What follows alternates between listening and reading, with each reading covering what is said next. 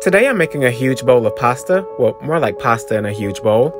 There's something so satisfying to me about large kitchenware items like this bowl, for example, especially when you start thinking of all the ways that you can use it. For one, you could do a huge bowl of your favorite cereal, or you could do spaghetti and meatballs like me. Or if it's a salad type of night, no salad's complete without a nice chilled bowl.